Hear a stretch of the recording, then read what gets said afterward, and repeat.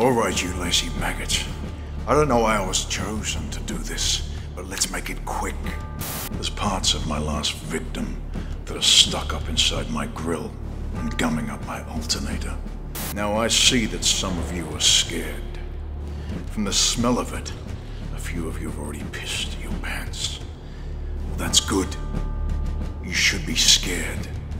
Death race ain't for the weak-willed.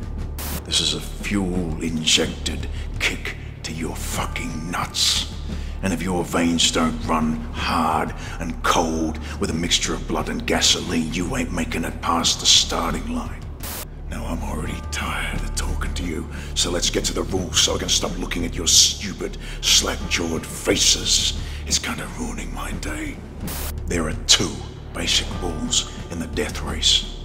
Just 2. That makes it easy for dumbasses like you to remember.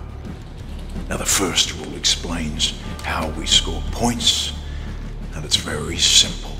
You're scored on how long you stay in the race, and how many pedestrians you take out. The longer you stay alive, the higher your score.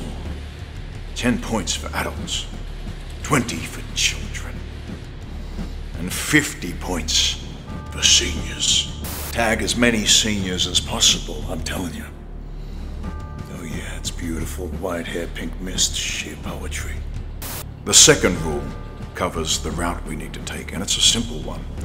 Take whatever route you want, it's up to you. You just gotta get from old New York to New Los Angeles in one piece, but making sure that everybody else is in pieces.